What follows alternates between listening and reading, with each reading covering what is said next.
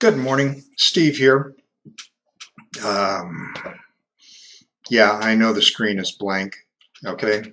That's because my explorations this week led me into an area where my curiosity was exceeded by my ignorance. So I asked Bobby Gage to join me again today. Then he had a family emergency, so he can't be here. But thankfully, he has pre-recorded his contribution for us, so we're not going to miss out. So, okay, for the last few weeks, we've been talking about sin, about the trauma that we face in life, about adverse childhood experiences and the damage that they do to us biologically and genetically, damage that affects our health, damage that affects our behavior, damage that can be passed on to our children. But being spiritual, being religious, means that we're seeking to be more than what we are biologically or genetically. So this week I want to shift gears and start exploring some answers to that. Okay. So without further ado, let me bring Bobby online here, and let's see what he has to say. Hey, Steve. Yeah, it's Bobby here. I'm out droning today. Beautiful, beautiful Sabbath day to enjoy God's beauty. It's just a beautiful day out. It is time to enjoy some droning. What? You don't know what droning is? Droning, well, this is it. Look at those shots. Isn't that beautiful? I can slow it way down. I can hover it. It's a little aircraft. It's a hobby. Yeah, it can get expensive. But basically, I'm down here in a little speck. And I'm bringing my drone down here so you can see it. As I get closer, concentrate, so I can't talk that much right now. Give me a second, I'll get it down here. There I am, that's me. There we are. So, this is what droning is. I got a tablet with me, and I'll use your cell phone too. I have my controller, and I have that. This is a drone. And what's cool with the drone is, as it's recording me, I am controlling it. And I can tell it what to do. I can tell it to go up, down, spin around, go forward, go backwards, and so on and so forth. And if you notice, when it stops and it takes that picture, it is very still. And it does that by using GPS technology. Now, there's some other things that go on in there too. But basically, for the most part, the main thing is that GPS technology. It is consistently receiving data and information from satellites all above. There's a lot of different satellites going on right now. I'll even take a screenshot on my phone. I have an app on my phone. If you're interested in, you or any of your friends are interested in the app, go to the App Store. And that's the Android app. I'm sorry. This is the only Android app that uses this app. But it's called GPS Test Plus. Okay? And when you bring it up, it will have all these satellites, and I'll show a picture up on the screen. Have all these different satellites up on the screen. And it shows the globe, which way the north is, and stuff along that line. And when it has that, it's amazing how many satellites are actually up in that sky that we can't even see. That drone is using to know position. So let me show you how that works real quick. So I'm going to fly it here. If you notice, wow, that was close. And as it comes back, do I trust it? Do I trust it? Out it gets a little scary because when you're at this angle, it looks like it's coming right at me. And well, it is. But it just misses me because it's following the GPS signals. And we have to trust it. That is going to follow those GPS signals. And oftentimes we do. We trust those GPS signals on our phones all the time with maps, taking us to the right place, and so on and so forth. Right now I'm trusting it. That drone's not going to come hit me in the face. It's going to hover there correctly like it's supposed to. I want to show you a little bit more here. So, whoa, there we go. So here's our drone right here. I'm not going to touch the controls.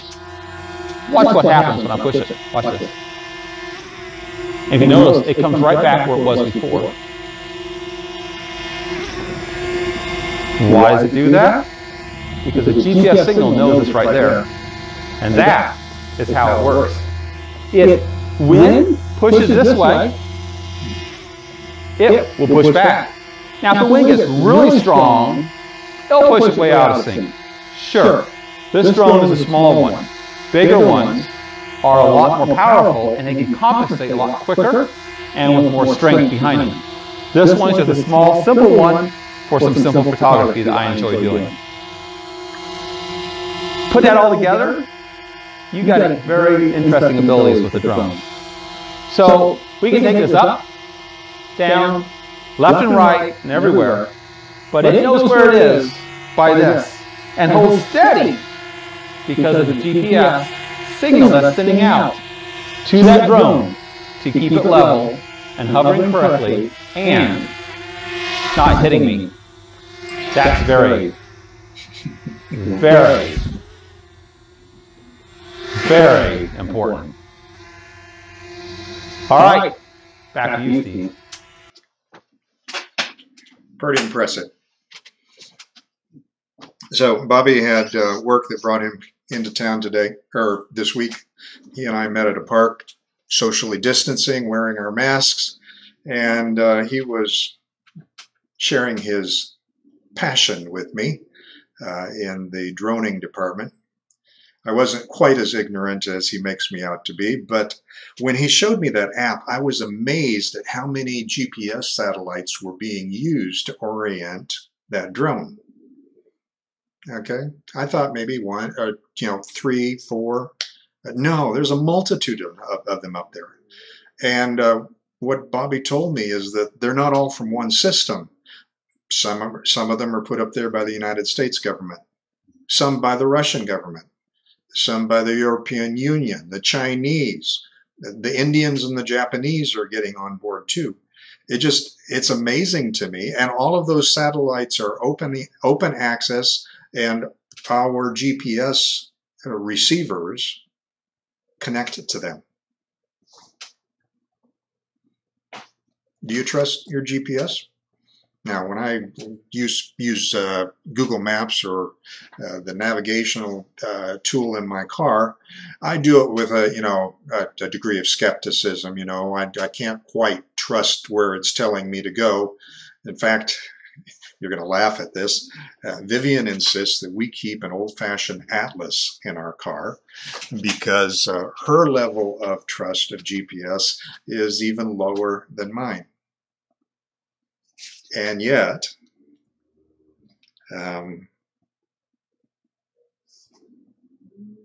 my cell phone,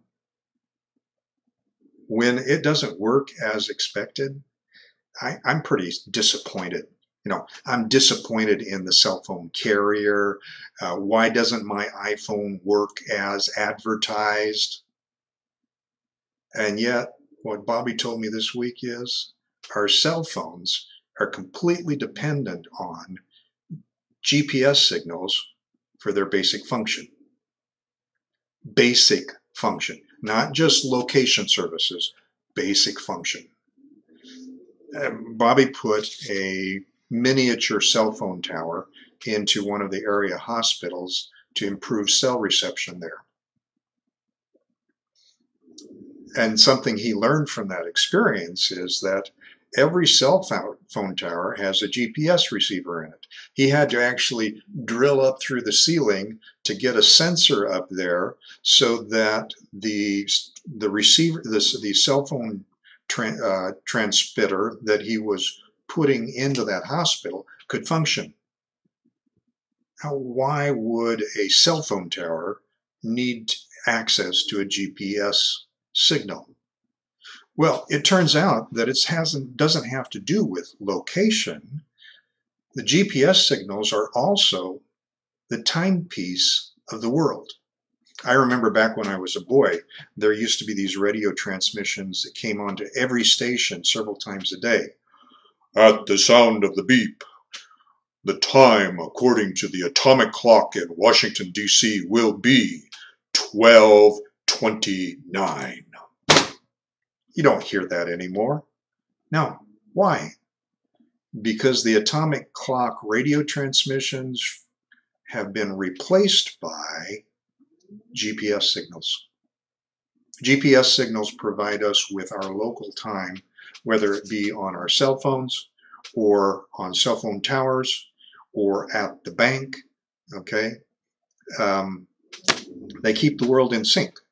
And our entire cell phone network globally is dependent on that time-specific synchronization of radio signals in order to function. Without it, we would be dropping calls left and right.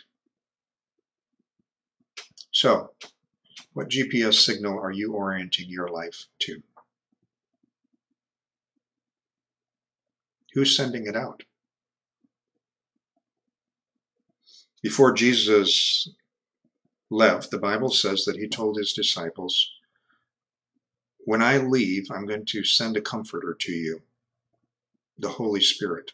And that Holy Spirit is going to help you to understand what sin is, what righteousness is, and what judgment means. Now, those are three trigger words for many of us. Whether we're spiritual and religious, Christian, non-Christian, they're trigger words for us. Accuse a Christian of sin, and they will get as defensive as a non-Christian. We don't like to talk about sin. Jesus said the Holy Spirit helps us to understand what sin is and righteousness. Many of us, myself included, think of ourselves as righteous.